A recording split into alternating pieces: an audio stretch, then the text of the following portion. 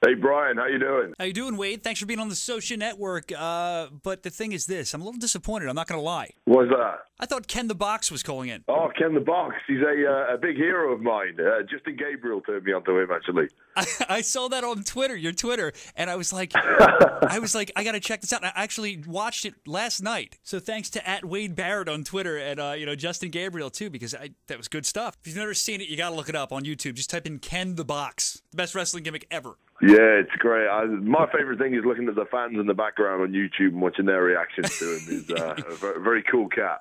It's hilarious. But now I really want to talk about your career. And, Wade Barrett online from WWE, Pre-Game Pandemonium. This Sunday, Wade, it's going to be great. And you can see it before the big game, 1 o'clock. And you're taking on Rey Mysterio Jr., and that's going to be an interesting match. Yeah, that's right. It's going to be my first ever singles match with Rey Mysterio. We came into contact a couple of times during the Royal Rumble this past Sunday, and I'm really looking forward to getting getting to go with Rey Mysterio in a one-on-one situation this Sunday in Philly. You going to try to rip that mask off, I hope? Well, I think that's everyone's aim. As soon as you step in the ring with Mysterio, tear that mask off, humiliate him a little. But very excited about the match. It should be a lot of fun. Now, what's the game plan? You're going to take his knees out because he's a flyer, right? I don't know about taking his knees out. I think I just need to get close enough to him to, once I got my hands on him, I think he can't get away. I think the problem with him, he's so fast, moves so quickly that he's difficult to try and pin down. But once I've got him, I'm going to bully him. I'm going to terrorize him. I'm going to really go out there to hurt him.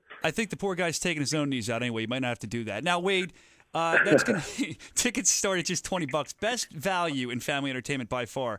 Before you became a professional wrestler, you were a tough guy, a bare knuckle boxer. Tell us about that. Well, I was bare knuckle fighting in the UK just after I finished in university. It was a very interesting way to earn money. It was a very the legality of it was quite dubious, so it's not something I've really talked about too much in the past. But it was a way of earning money at the time. I did okay at it. I did pretty well. My nose tells a lot of stories. It's so bent out of shape now.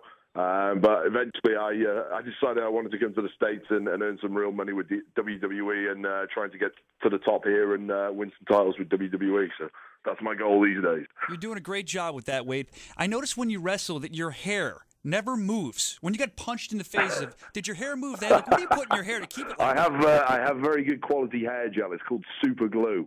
And it does exactly what it says on the tin. Super glue. All right, well, after you left the bare-knuckle boxing world, you started to train. That's what every wrestler does. And one of the guys that I'm pretty sure trained you was Al Snow. Well, I was actually only with Al Snow for quite a short period of time. That was when I first left the UK, where I'd probably been wrestling for about 3 years on the independent scene, and first came to the States. And I maybe worked with Al for probably 4 or 5 months with OVW before WWE closed that down and sent us all to Florida to work with FCW. So in terms of my trainers, Al has certainly been one of my trainers in the States.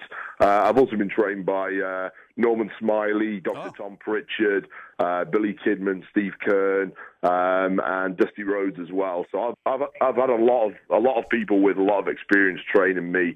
But in terms of Al Snow, I think the key thing I learned from him was when I first came over to the UK, I wasn't too good on the psychology of American professional wrestling, and Al really imprinted into me how to tell a story in the ring, how you should behave as a bad guy, as it were, versus a good guy and stuff like that. Psychology-wise, Al's really got that nailed down. So that was probably the thing I took from Al Snow. Now, this was after you made your debut, you said, because from what I've read, I know about you, but I didn't know some of the finer points. I didn't realize you debuted at 21 years old. That was as Stu Sanders, NWA Hammerlock Wrestling. Now, yeah, that isn't actually true. There's a lot of stuff online that isn't true.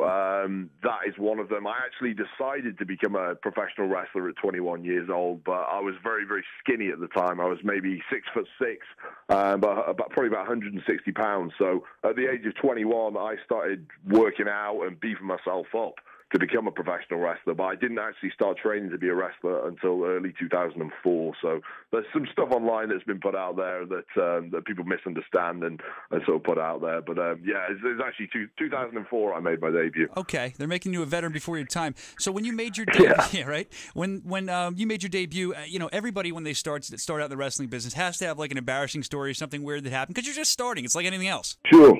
Oh, I mean, I had on the UK independent scene, I had more than my fair share of, of bad matches. I was very green, as it were, and I had several occasions where I'd be in the ring and we'd be putting on a terrible match. I'd be in there with a veteran or someone who likes to think of themselves as a veteran and likes to think they'd be able to lead somebody through a match and wasn't really capable of it, in fact. But yeah, I mean, there's not one particular story that stands out. But yeah, I mean, I had my fair share of bad matches at the beginning, like everybody else. Okay, well, again, I'm on the phone with Wade Barrett, Pre-Game Pandemonium this Sunday, 1 o'clock. Go there before the game. He's taking on